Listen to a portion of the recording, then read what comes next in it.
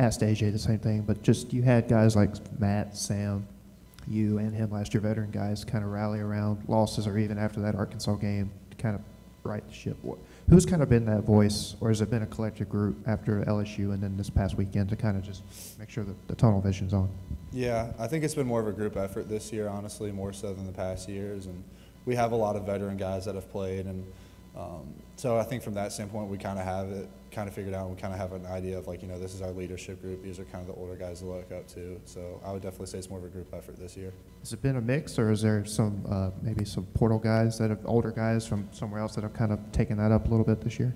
Yeah, definitely. I mean, me personally, I feel like that's one area I've definitely grown into, is kind of being in that, you know, leadership role. Eli Acker's done a great job with it. Jackson, as a quarterback, obviously has a very important voice. Mingo's done a great job with it as well. So I think this year it's been more of a collective group effort than in previous years. How would you evaluate the offensive line play from this last game? You know, I thought we actually did a pretty good job. Towards the end of the game, obviously, we allowed a little bit more pressure than previously, but I thought we did a really good job coming out early and kind of asserting ourselves into the game and kind of playing behind our pads, getting our feet moving, and really trying to finish blocks and kind of setting a tone.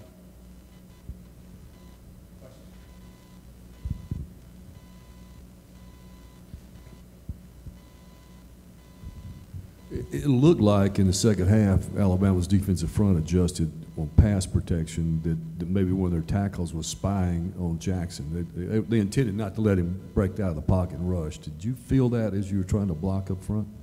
A little bit. I think more than anything, they kind of ran more twist games in the second half than previously in the first half. That's something we definitely need to correct and kind of get in order. But I think that was kind of the main thing, is kind of some of the pressures they brought were a lot different in the second half than the first half. They adjusted to what we were doing. After such an emotional game that didn't go y'all's way, is it difficult to get up for the next game, or is it one of those things where you're just ready to get there as soon as possible to get that taste out of your mouth? Yeah, I think more so you're just ready to play the next one. You know, we evaluate the tape, we kind of get ready for Arkansas, and now it's just all the focus on Arkansas because it's such a long season, but at the same time, you know, it's a quick transition week to week to, you know, we're fortunate we get to play another one. We get to play this weekend, we get to go up to Arkansas, so that's what we're really excited about now, is getting another chance to play another game. I'm not sure how much Arkansas film you've watched right now up to this point, but what stands out to their defense if you've looked at any film? I think the things that really stand out is how disciplined they are. They're always in the right gaps. They're always playing where they're supposed to be, and they always do a really good job of flying to the ball. And you can tell they just love to play with each other. You know, they fly to the ball. They always have, like, you know, it seems like 8 hats around the ball carrier, and they're really disciplined. They don't really jump out of gaps or make any mental errors. Well, what do you remember from that Arkansas game last year? Being on the offensive side, obviously points were important in that one.